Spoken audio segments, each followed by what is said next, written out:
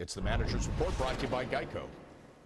Aaron, you didn't get much from the offense today. Why do you think they struggled to put runs on the board? Yeah, just couldn't muster enough. The couple opportunities we had just couldn't cash in. Obviously as a group, got to start getting it rolling.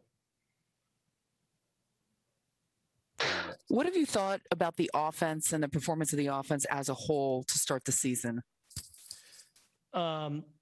Well, I think as a group, we've struggled a little bit to catch our stride where we're obviously going to get to. So it's good to see him back in. So it's just a matter of us collectively starting to string really good at bats as a group. And when that happens, we'll start to take off. I felt like, yesterday we put together a good inning. The day before where we got shut down a little bit against the Orioles, I thought we had better at bats coming off a couple of 7-run games. But, I think it's just collectively as a group, just really stringing together tough at bats that I know these guys will over time, but we got to start doing it as a group and really make it difficult on the pitcher.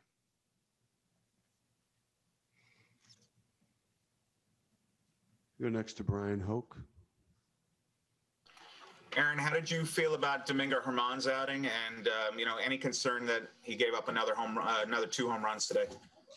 I actually thought he threw okay. Obviously, the 2 homers were a mistake changeup that he kind of yanked down and into Meadows there, trying to go away there, and then a first pitch of the inning where he's trying to get a sinker into Arozarena, put it right on the plate, and he put a good swing on. Other than that, a couple balls back to him, one to start an inning by Wendell, and then one he deflects. Other than that, I thought he threw the ball okay. He had a little more life on his fastball today. I thought he settled in pretty well and started, commanding his secondary stuff pretty well. So really it was just the 2 home runs today and the inability to grab a couple softly hit balls back to him. Eric Boland, please unmute.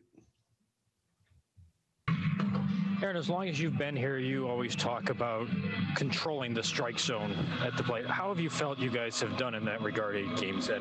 Yeah, that's an area where, again, I think collectively we got to be better as a group in that regard, and we will be. These guys are grinding away. These guys are working hard. It's very early in the season, and you want to get into that routine and that settle into the regular season. I think sometimes early on you want it bad, and really to control the zone like this team is capable of, you just really got to focus on the at bat and not going up there chasing a result. And when our guys do that, they're not going to be held down. Go next to Joel Sherman. Joel.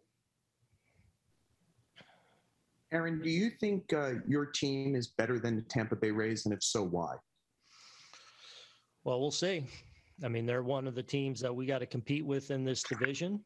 They're obviously a good team and the defending American League champions. We have expectations of being that and more this year, so they're one of the teams we have to go through.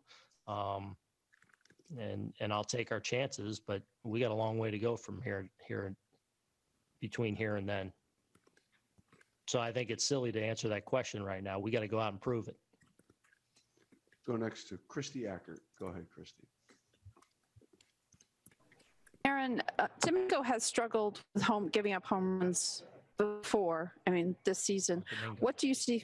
Yeah, I'm sorry. What do you see from him that it makes him prone to that? Well, he fills up the strike zone, like, which we love. He goes after guys and really commands his pitches and lives in the strike zone. So it's usually not a lot of free passes with him. You can certainly live with, some solo shots here and there. So overall, I don't feel like he's far off from really dialing in a good one. And, I think that's just a product of filling up the strike zone as much as he does.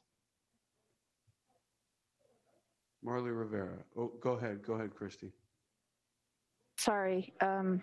You've had 2 short outings from your starters. Is your bullpen set, or do you need to make a move?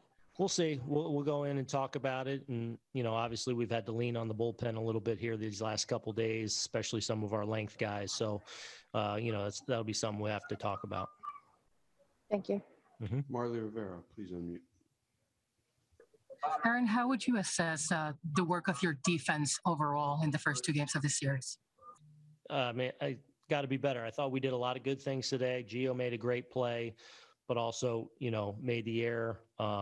Gardy with, as good a play you're going to see a left fielder go make, being able to track that down. Thought Glaber made a great play up the middle where they beat the throw out and made a couple other good plays. So, it's got to be better. You're going to be a great team. We got to be a little bit better and more airtight. And, we just got to continue to work in that area. Dan Martin, please unmute. Aaron, how did Judge come through the day? Good. I'll go, get with him here, after the settles in, after the game, but it seemed like he did fine. And do you expect to start him tomorrow as well, just because of the turf? I mean, even if he is okay?